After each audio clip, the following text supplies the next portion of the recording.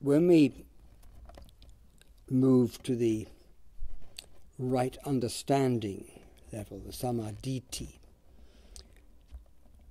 what we're trying to become aware of are what we call the three characteristics of existence. Ti-lakkha.na, a characteristic or a sign. Three signs of being, three characteristics of existence.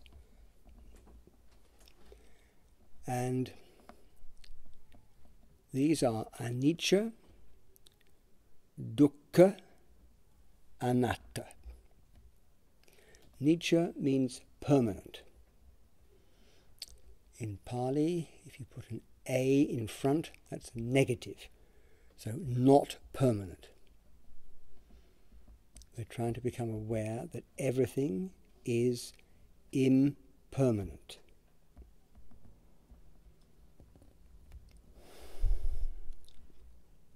To begin with, we can try to understand this on an intellectual level. We can read books that talk about the universe and how everything in the universe is either growing or collapsing. It's exploding or changing in one way or another. The universe, although we look up at the night sky and see all these stars, look pretty well fixed. Actually, there is huge change. The universe is a very violent place. And that factor of change, of course, goes down even to the subatomic level, where all these bright physicists are talking about the constituent elements or particles, the elementary particles which make up atoms. And all of those, we're told, are in a constant state of movement and change. So from the very big to the very small, there is change. The Buddha said that all there is arising, coming to be, and dissolution.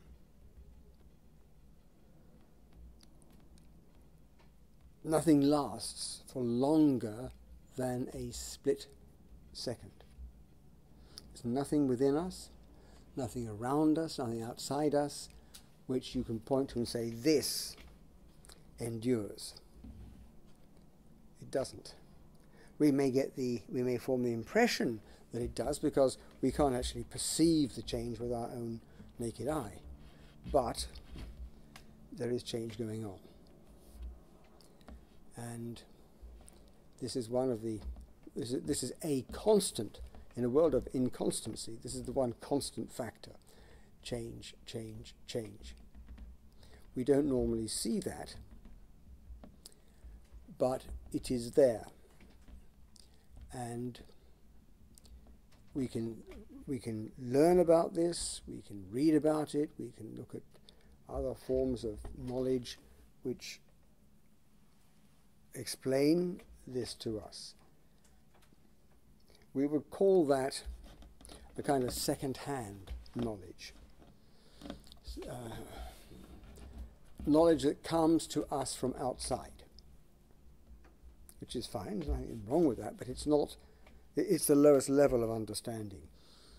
When we start to examine something and think about it, and we deepen our knowledge, deepen our understanding, that is a better form of wisdom. But the best form of wisdom comes from direct experience. And in the practice of meditation, we are using our body and our mind as a laboratory.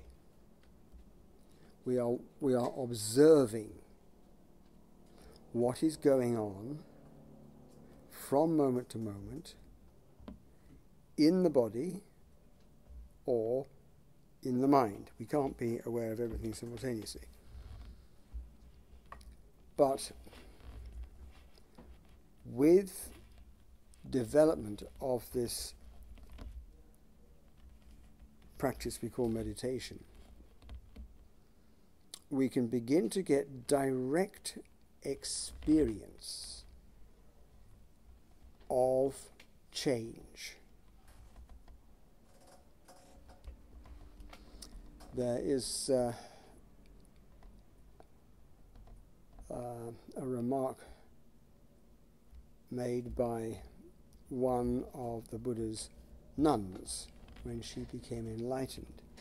She said, "The world is nothing but vibration and combustion."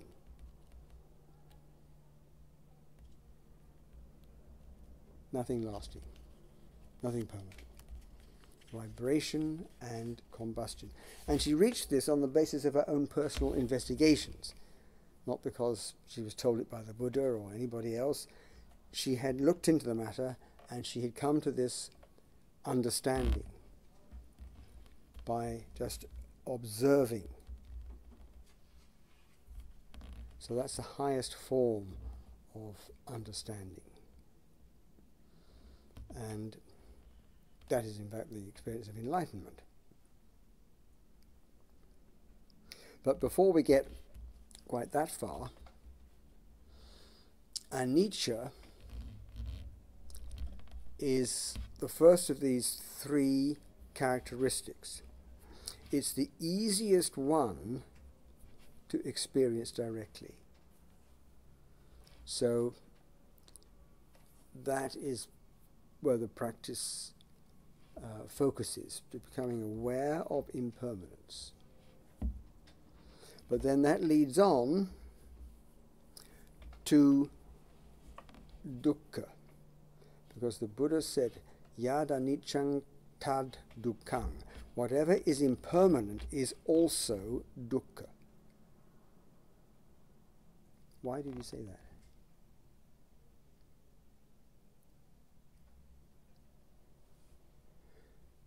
Because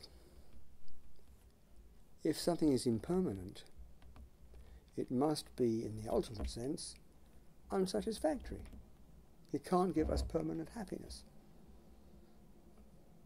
So whatever is impermanent is also dukkha. We're not going to get freedom from dukkha by clinging on to things which are always changing. If we try to do that, I hope we're going to build up problems for ourselves. We're going to build up disappointments and frustrations and other difficulties. So that is the connection between impermanence and dukkha. And impermanence also helps us to get insight into the third of these characteristics, anatta. There was at that time the word Atman. Atman was said to be something permanent, something eternal within us. You can call it a soul, call it a self. The Atman was not destroyed at death. The Atman continued on to another state. And many religions teach a soul which continues on after death. There is room for differences of teaching. Some religions teach that after death the soul goes to a permanent place of happiness or unhappiness, to heaven or hell. Other religions say no, the soul puts on another body, like you put a new set of clothes onto your body tomorrow from the ones you were wearing today.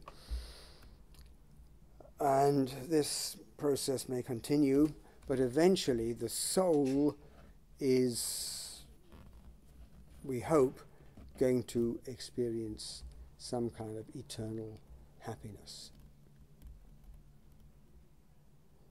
But the Buddha said no. No soul.